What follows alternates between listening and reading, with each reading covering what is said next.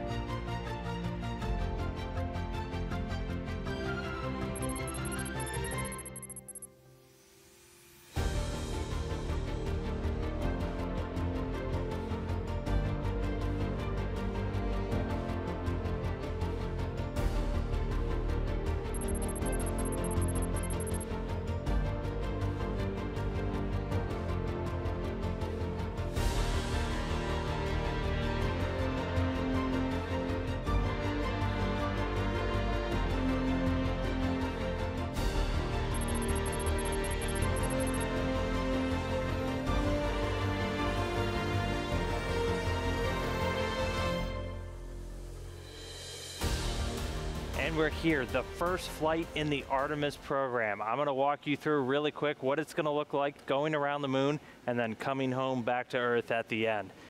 So at this point, we've gone along our path, we've made it to the moon, and now we're about to dip in as close as we'll get for the entire mission on this outbound powered flyby. Now this burn, it's largely going to be using that orbital maneuvering system engine, that large one that we tested out on earlier burns. And it's also going to be using the auxiliary thrusters. We've got some reaction control ones to help control our attitude. But what this is really designed to do is to get us around the moon and start heading into distant retrograde orbit, or DRO. That's this dotted line that you can see up here. This is really where we're going to learn about Orion while we fly around the moon, about 38,000 miles off the lunar surface. And we call it retrograde as the moon is heading in that direction. Orion will be heading in this one, opposite retrograde. Now after we're done in that orbit, it'll be time to come home. We'll execute a maneuver to exit, do another flyby close to the lunar surface that commits us to coming home and fine-tuning our path towards the atmosphere. We'll make any correction burns on our way back as necessary before it's time to re-enter the atmosphere. Now before that can happen, we'll have a spacecraft separation event. The service module, its job is done. It breaks away, ends up burning up in the atmosphere after carrying Orion to the moon and back.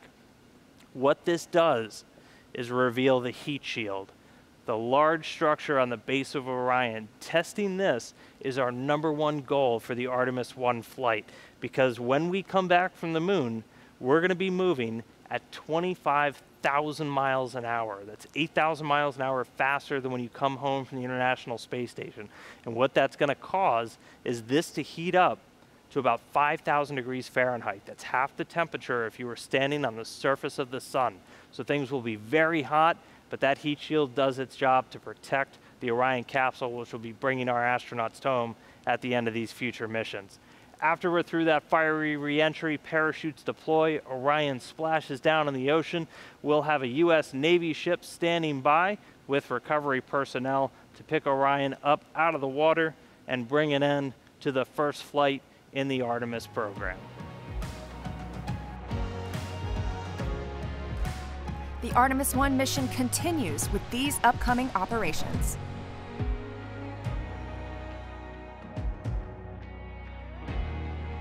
And tune into NASA TV for the next live mission update.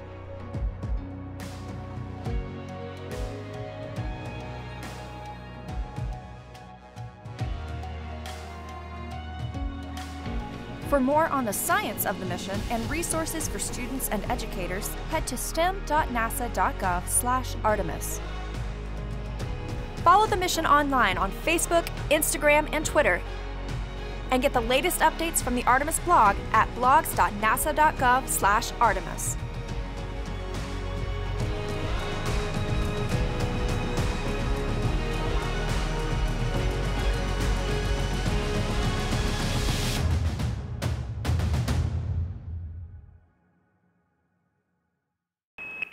Subscribe for more space.